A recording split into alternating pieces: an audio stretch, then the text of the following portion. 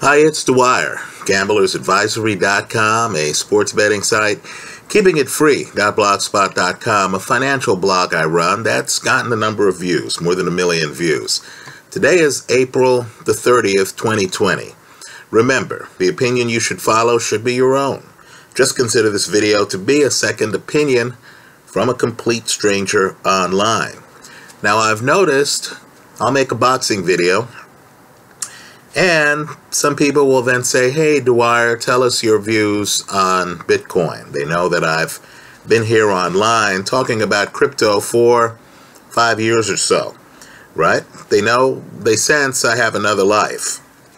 Well, let's talk about investment strategy, at least what I'm pursuing. You need to follow your own ideas, but I'm just going to share with you what I'm looking at right now, just some big themes. I'm not going to get into too much detail, but I do feel that there's some information out there that people can profit on big time.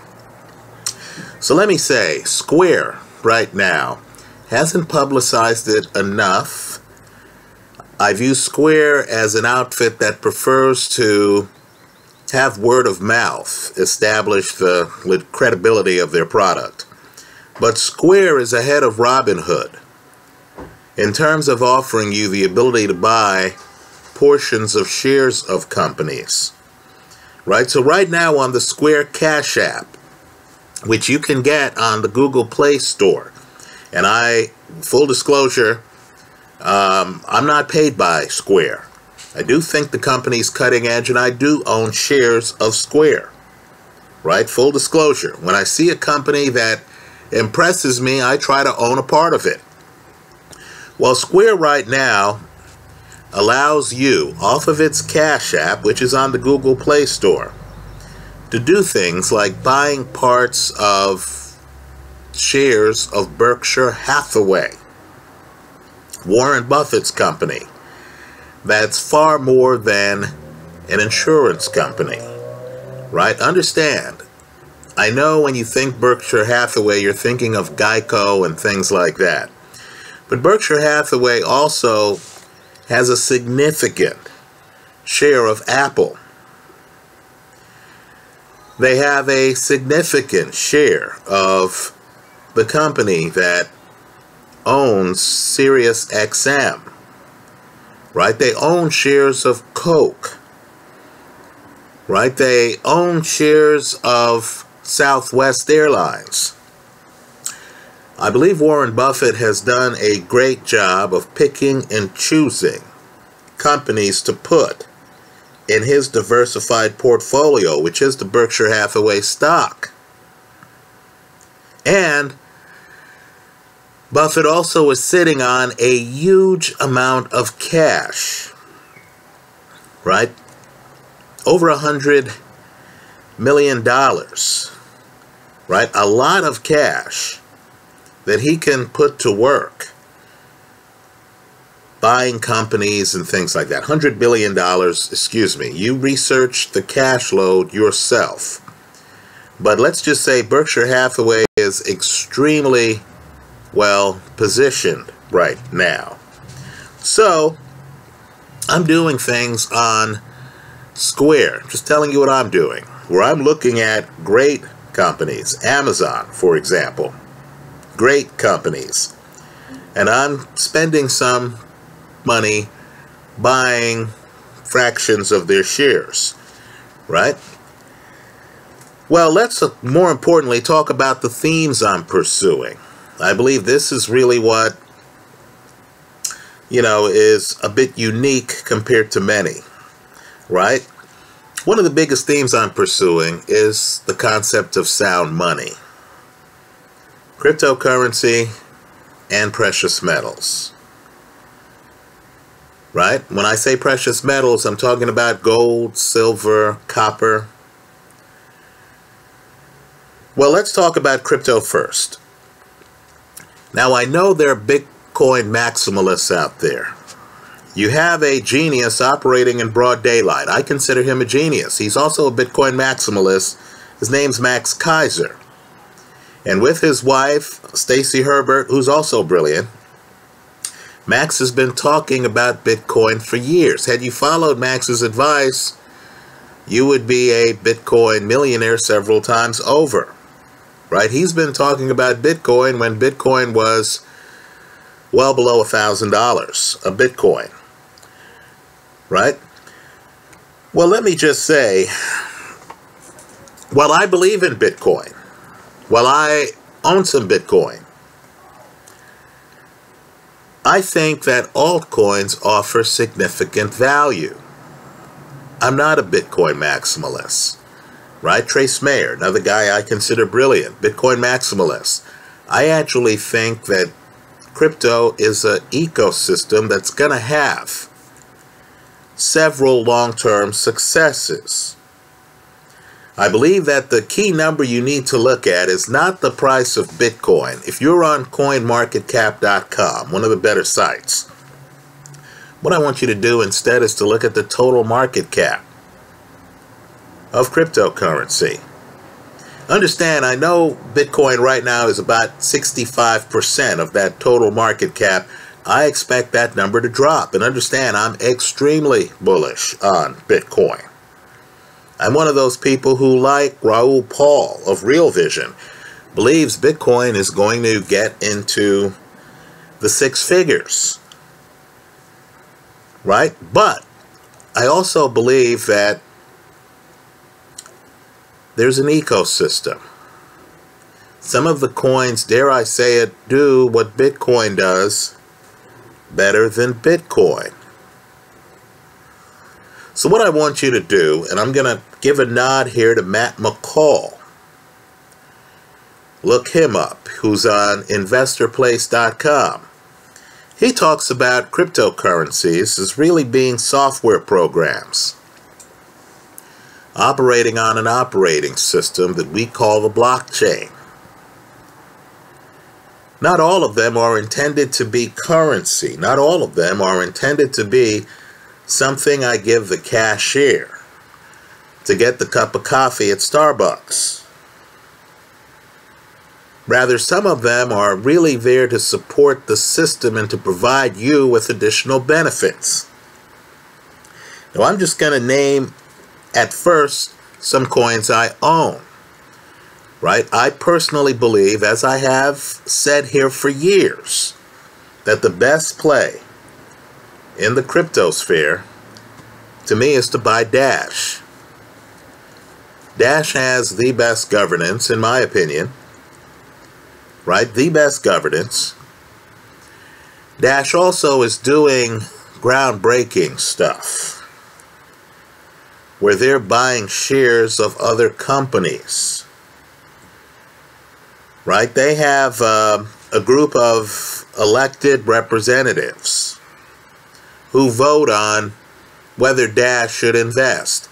Some of the vendors who've come to Dash saying, hey, we're working on this product for Dash.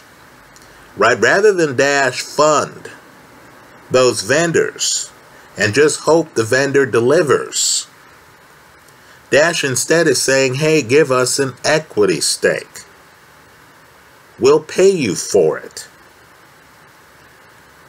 In my opinion, Dash is the closest thing to a venture capital fund in the cryptosphere. And let's be clear here.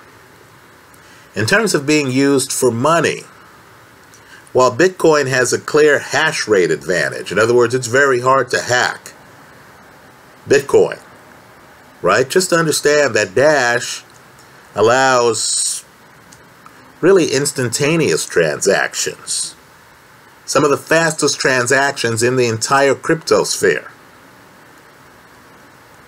Right? Dash's wallet is extremely easy to use. That's why Dash has taken off in places like Venezuela and Argentina. So, in addition to Dash, I own, and I know Max Kaiser doesn't like this crypto. That's why you need to look into things yourself. I own Bitcoin Cash. Folks, it's faster than Bitcoin. I've done transactions in both. Right? Pivx. I know you're on the first page of coinmarketcap.com and you don't see PIVX. I'm just telling you some of the best ideas in crypto. Some of the best technology in crypto is outside of the top 100 cryptos in terms of market space. I've owned PIVX for years. I can tell you that PIVX's wallet is mind-blowing. PIVX also allows for a greater degree of anonymity than Dash. It's easier to use than Monero, which I also own. Right? If you're into privacy,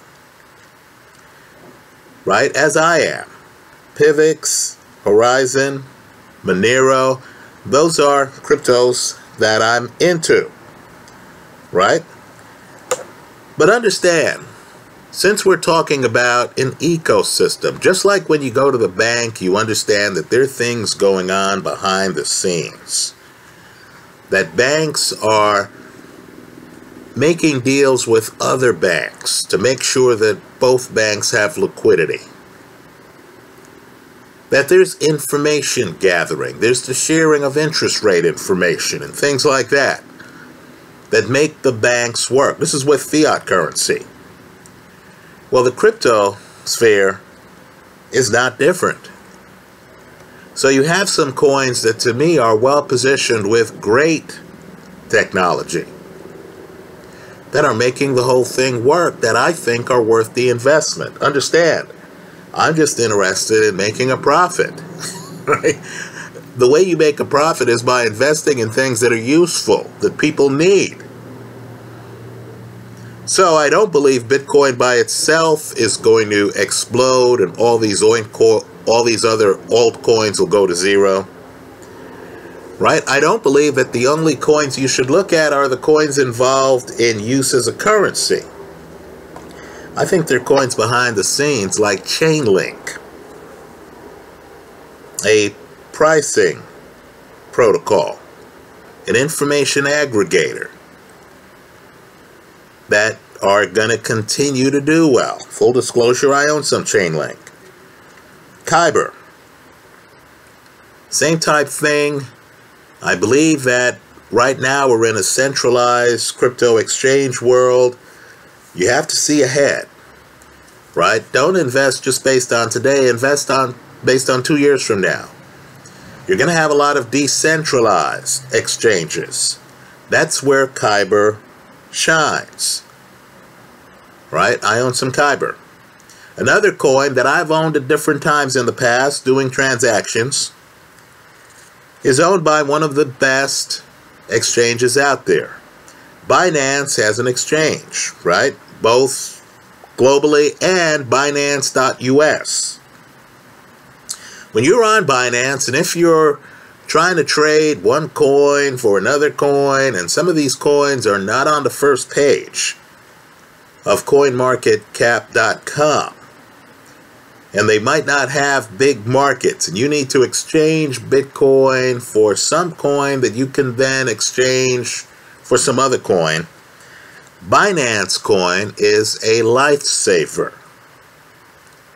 If you believe that cryptocurrency is going to take off, then understand, if you believe that Binance, as I do, is one of the best places to buy and to transfer cryptocurrency, then Binance Coin, which you can buy, has a very bright future.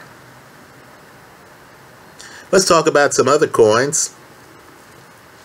You're not going to find better on-chain governance. The ability for a crypto to have a vote of its members and then, based on what that vote tells them, change the chain instantaneously. Right? In the fiat world, it would be like Chase saying, hey, we're thinking about offering a certain kind of account. What do you, our customers, think? Then the customers vote, people vote. Then the customers say, yes, we want that account. Then Chase says, okay, great. We'll start offering that account in 6 weeks.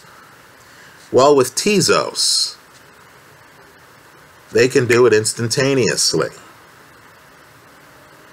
Right? Other coins that are fascinating, Zilliqua.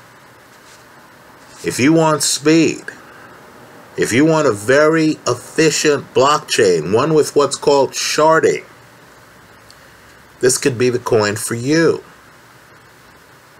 Let's get really crazy. Let's pick a coin that is very high tech, but isn't even in the top 600 in terms of market cap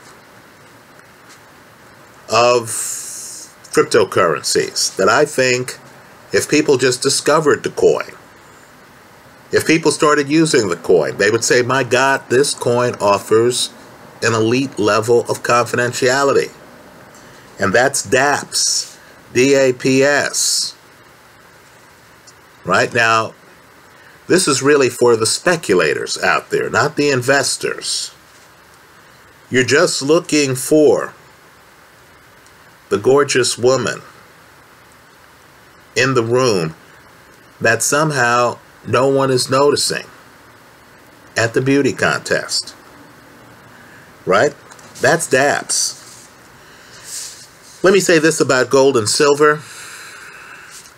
We know that there's chicanery going on in the space.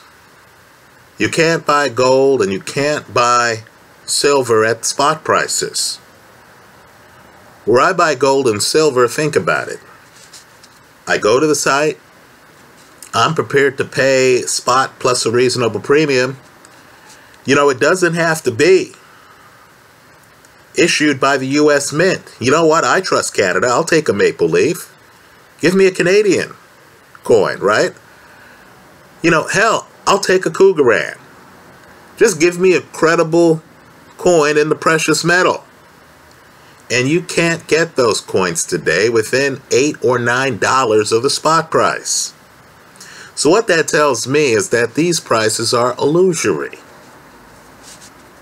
Gold and silver are such screaming buys that you can't get them close to the spot price. This would be like you hearing that gas is at an all-time low, and then when you go to your gas station, they're offering you a gallon at like $8 a gallon. And you're like, whoa, wait a moment. I thought gas was on sale here. I thought I'm supposed to hear that, you know, silver's going off at a little bit above $15 an ounce spot price. Why can't I pay $16 or $17? And that's when they start giving you a long-winded story. That's the story right now in the precious metal space. Let me just say this. You have mining stocks sitting there that you can invest in. Now, I believe the stock market is going to have major stresses. I don't believe in a V-shaped recovery. I think you're looking at years of below par economic growth. I think the stock market is going to drop from where it is here. Why? Because that's been the history of depressions. They're trying to tell you it's a recession, then you're hearing that 50 million people are unemployed. Who are they kidding? You knew before this corona crisis that if they ever told you that 50 million people were unemployed, you understood, wow, that's a depression. Right? If they told you the hotel sector's having problems, the airline sector's having problems, the restaurant sector's having problems, at what point do you say, wow, that's a depression? I believe we're in a depression. I don't believe we come out of it for, if we're lucky, the next 18 months. If we're unlucky, it could take years. So when I'm looking at gold and silver stocks, I like established gold mining royalty stocks. Right? The Franco-Nevada model has been copied throughout the industry. Right? Try to find gold and silver miners who have interests in many mines that have dollar swap agreements with the Federal Reserve. Right? you want to take a look at those, because understand, these royalty stocks, they don't have to pay any more money to collect on the royalty. They've bought the royalty. The mine's proven to be successful. Now they're just collecting the profits. There's going to be a lot of struggle and strife around the world during this depression. Right? Just understand that these royalty companies are better diversified. They have royalties in different mines, in different locations. They're more diversified than the operator of a gold mine in, let's say, some part of the world that has political strife. Let's talk about the general state of the world here before I get to some other big themes. Right? I just want people to understand, you know, we're at a stage right now where we're coming out of the bomb shelter after the war. And we're going to walk through the city and we're going to look at all the bombed out areas of the economy. Right? The people in power have a lot of propaganda. They want you to believe that that stimulus check is going to restore your standard of living. That price levels are going to magically go back to where they were before the lockdown. And make no mistake, a depression was coming. Stocks were historically overvalued. Debt was at record levels. We had negative yielding sovereign debt in more than one country before the coronavirus. Right? So I want people to understand that many businesses are not going to reopen. This is one man's opinion, right? I'm just telling you what I think. Many businesses are not going to reopen. You could have been Employee of the Month in January. Your supervisors could have loved your work. You could have been well thought of. You could have had a several-year run at the company. The problem is that company might no longer exist. The people you work with might themselves be sending out resumes. Right? All that company is at this point is a line on your resume. Let me just say too, technology will wipe out many jobs. Right? There's some patrons at the restaurant who were there for the food, who now, because of the lockdown, realize that they could have the food delivered to them by GitHub or DoorDash. The prevailing thought, it's up to you whether it's propaganda, that this coronavirus is dangerous and that it's out there killing huge numbers of people, is going to scare a lot of people who even like the location of the restaurant from going to the restaurant. You can't tell people that they need to wear a mask for months and then suddenly say, okay, guess what? The lockdown's over. Let's go back to life as usual. Who's going to reach for the peanut bowl now at the bar? If the waiter or waitress is sniffling, what are you going to think before you order your food? You're going to have decreased demand.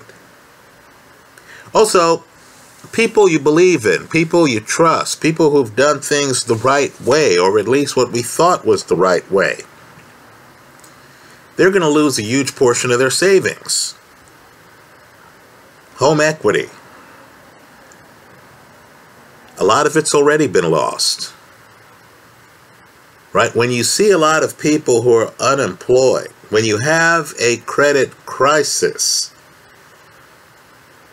when credit lines are evaporating, when billionaires like Richard Branson are going around begging the British government, the Australian government, for money to bail out his airlines, when you're in that environment, guess what? The credit leveraged real estate market is going to take a hit. Also, pensions. You know, I don't even talk to my friends about their pensions. I try to keep off that subject. States are in trouble, folks. You have the Senate Majority Leader, Mitch McConnell, talking about allowing states to declare bankruptcy. You have some states, Illinois, openly asking for bailouts. Folks, if the stock market swoons, if we're in a depression, if the money's not there,